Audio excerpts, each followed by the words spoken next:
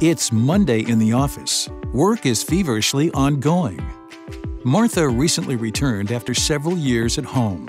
Today, she is asking Catalin, the intern, how the new software, introduced at the company while she was away, works. Martha is constantly ashamed of her lack of IT skills.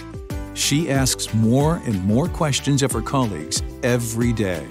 She is already afraid of losing her job because of her younger, more qualified colleagues. She sleeps badly because of this. She's afraid that they are not happy with her work. She wants to work more efficiently, so she knocks on her manager's door and shares her problem with him. She asks for help with using the computer programs. The manager listens to her carefully. He has already heard colleagues whispering in the dining room about Martha's shortcomings, but he didn't take this seriously.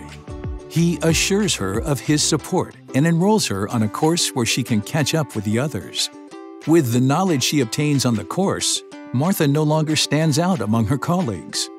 She is once again part of the team at work, resulting in shared success, a good atmosphere, and further opportunities for development.